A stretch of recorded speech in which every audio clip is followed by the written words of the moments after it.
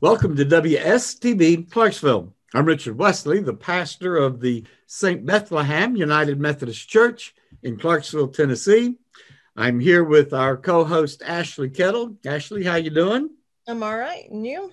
I'm doing well, thank you. Let's talk about what's taking place at St. Bethlehem United Methodist Church this week. First of all, let's talk about the Christmas Eve service. This year, that's going to be Thursday. It's December the 24th this year. At least that's what my calendar says. And so Christmas Eve, our Christmas Eve worship, it's a nine lessons and carols is what it's called. I can never get that right. I struggle with that.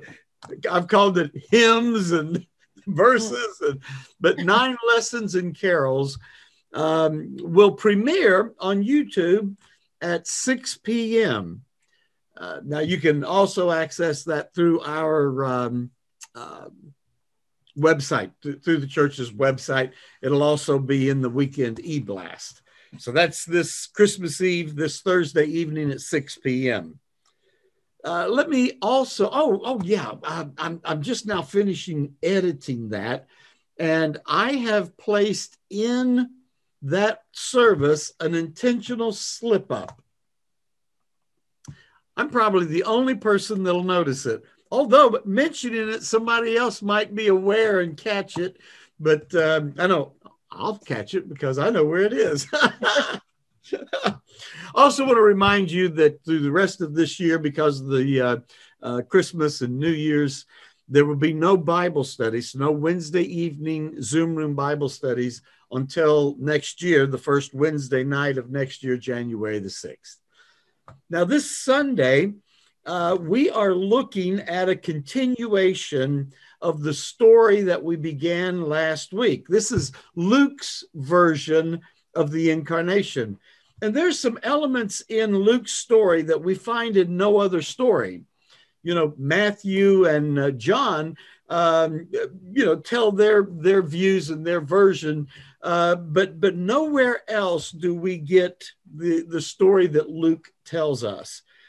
So this, I'm titling it The Rest of the Story. So we're going to finish Luke's story of the incarnation. The theme will be living the story of the incarnation. How do we live the incarnation in our regular lives? The hymns in that worship service is What Child Is This? And Sing We Now of Christmas. So that's what's taking place this week at St. Bethlehem United Methodist Church. Now, Ashley, the time that I look forward to, what do you have for us this week? Well, Christmas is not the same as it was last year. We're not going to gather together with, our families, our big families. Right. But so I was thinking of different things that we could do, like Christmas Eve or Christmas Day. Of course, you've got the Christmas Eve service at 6 o'clock. Right. And, you can, after that, or Christmas night, go look at Christmas lights because they're still up. That would be, kind of, if you don't get car sick. I can't do that anymore because I get car sick. So there were some the other things were the read both of the incarnation stories, Yes. So not just the Luke, but Matthew's also. Yes.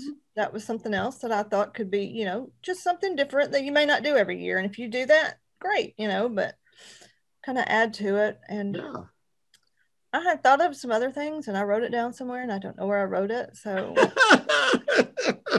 right now, go look at lights and read the Christmas. There it is. Hey, you know what? I think that's good. That's good advice. Something maybe we can add to our observance during this crazy year. Yes. That'll soon be over. But that'll soon be over, although we're starting next year the worst place that we've been as far as the pandemic is concerned. But I believe by next Christmas, man, I'm hoping by next Christmas, we should be moving out of that.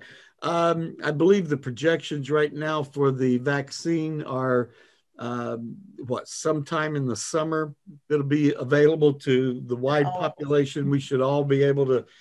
So maybe by Christmas this will all be over.